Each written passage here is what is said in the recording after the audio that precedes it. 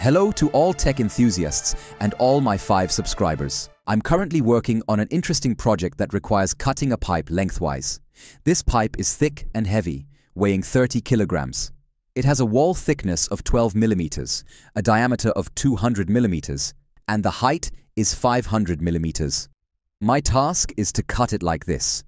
Make 2 cuts to split the pipe into 2 halves. I searched YouTube for various methods, but couldn't find anything suitable for my needs. One suggestion was to try cutting the pipe with a jigsaw, but the pipe is very thick and the blade would likely drift to the side. So, using a jigsaw is not an option. Of course, the simplest solution would be to outsource the cutting. It would be faster and cheaper, but taking the easy way out is not my style. That's why I came up with a clever device to cut the pipe myself. Let me show you. Here's the idea. I will try to cut it in multiple passes. For this, I built a special fixture.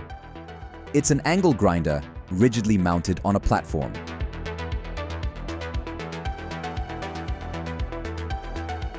To secure it firmly, I used part of a special stand for mounting angle grinders.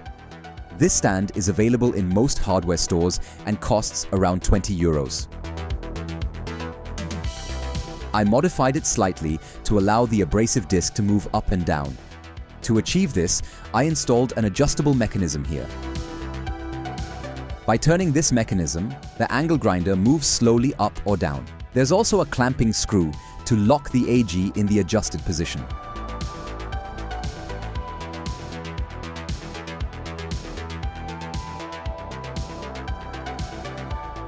One full turn moves the abrasive disc approximately 1 millimeter.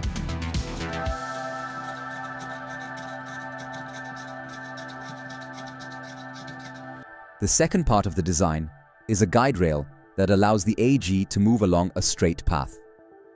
This movement looks like this.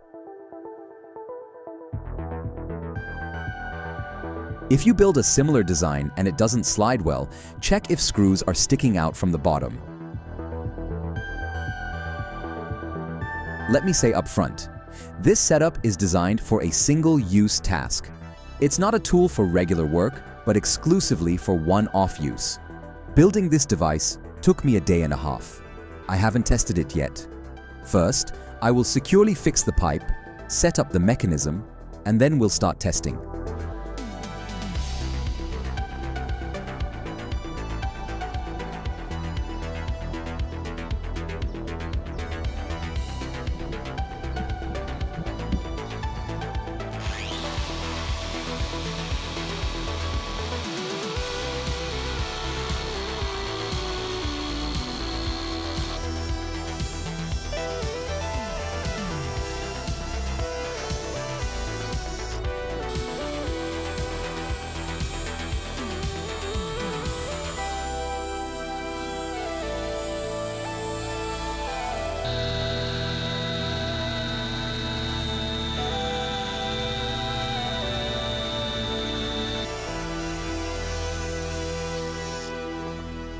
I made a cut about 5 millimeters deep. As a result, the abrasive disc wore down significantly, so it's no longer possible to cut deeper. I'll replace it with another disc now. After about an hour, I completed the cut on one side of the pipe. However, there's a small thickened section at the end of the pipe. I'll use a jigsaw to trim it slightly. Then, I'll flip the pipe over and work on cutting the other side.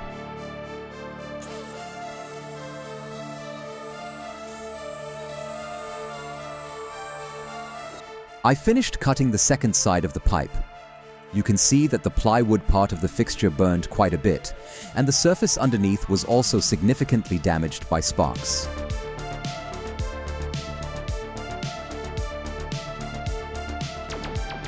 This is, as you can see, a single-use tool.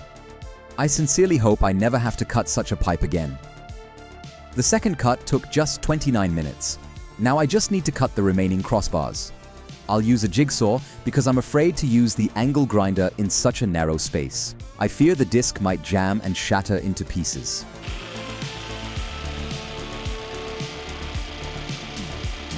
Surprisingly, the jigsaw doesn't work at all. It might be some high-strength steel, even though I'm using a very good blade for the jigsaw. I'll try a smaller angle grinder instead.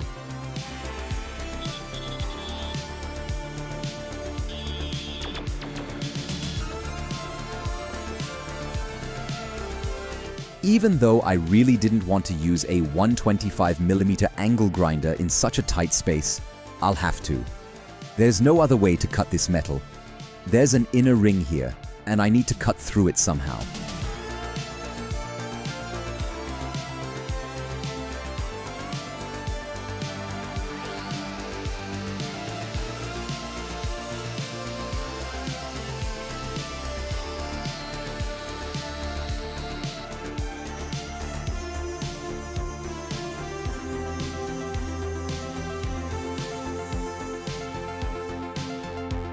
Success! It worked. Now, onto the other side. I'll set the pipe vertically so the halves don't pinch the abrasive disc.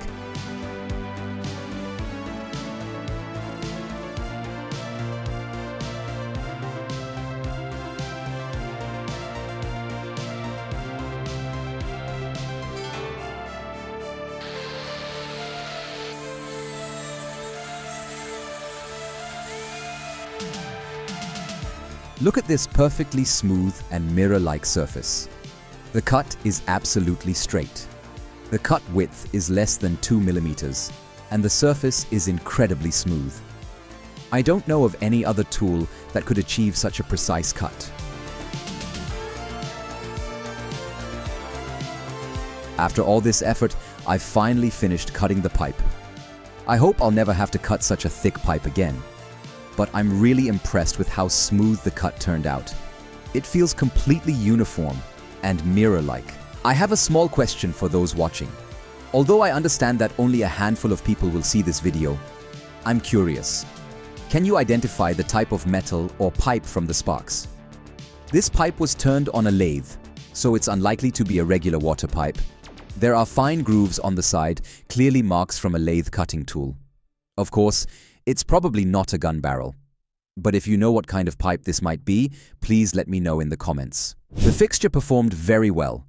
I don't think any other tool could achieve such a clean and precise cut at home. However, plywood is not an ideal material for making tools. A metal base would have been much better. It wouldn't burn, and the fixture could be reused multiple times. I know this kind of request always annoys everyone, but right now, I only have 5 subscribers. Just 5. If there were more, I'd be incredibly happy. Thank you, friends.